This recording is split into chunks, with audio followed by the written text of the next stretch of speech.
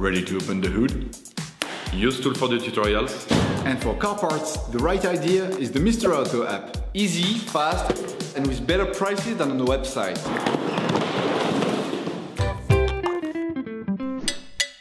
You will find the bulk EGR valve used in the video exclusively on the Mr. Auto website and MK2 injector cleaner through the link in the description.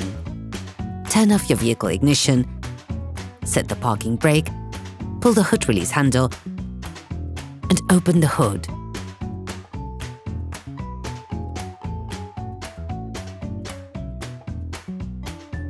To access the EGR valve, you have to remove the airbox.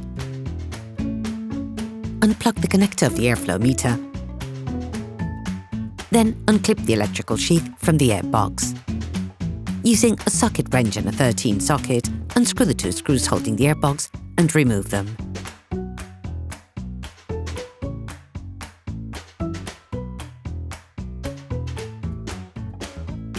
Unclog the upper air duct. Unclog the lower air duct. Pull on the right-hand bellows to extract the duct. Turn it up vertically, then pull it towards you.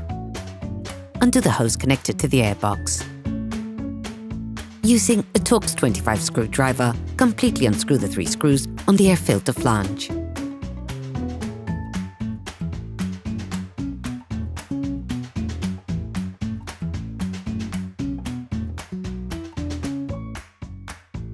Release the latch. Then remove the flange. You can now remove the airbox. You can now see the EGR valve.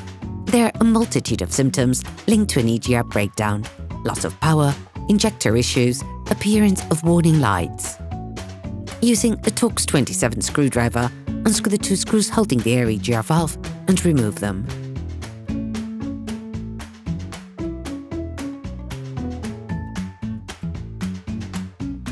The valve can sometimes be stiff to remove. You should be able to loosen it free by making lateral back and forth motions. Disconnect the electric connector.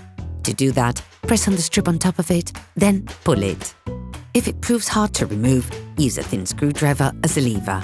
All parts used in this tutorial are supplied by our trusted partners. These partners also help us create as many video tutorials as possible. Check them out in the description below. You can find the bulk parts and products used in the video on the Mr. Auto website and linked in the description. Take hold of your new EGR valve, ensure and compare it with the old one to ensure that both are indeed identical.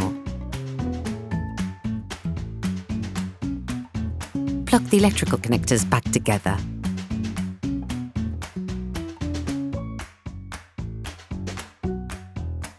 Oil the EGR valve seal to improve impermeability.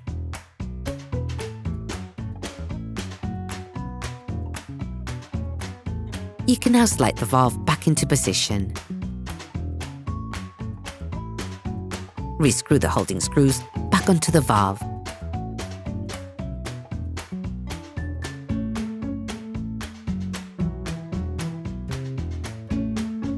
Replace the airbox, making sure that the water train is in the right place.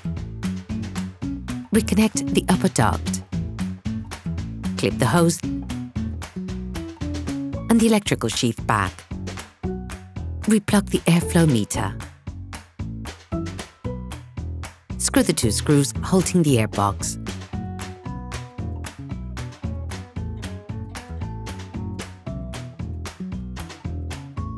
Put the lower air duct back in place.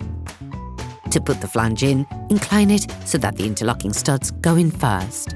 Then push it in so that it presses against the filter compartment. Tighten up the 3 screws.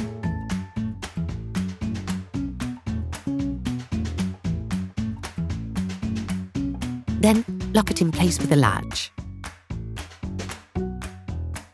To complete the operation, take advantage of the opportunity to clean your injection system by directly pouring injector cleaner into your reservoir, which will help avoid numerous problems linked to injection and will guarantee an optimal engine ignition.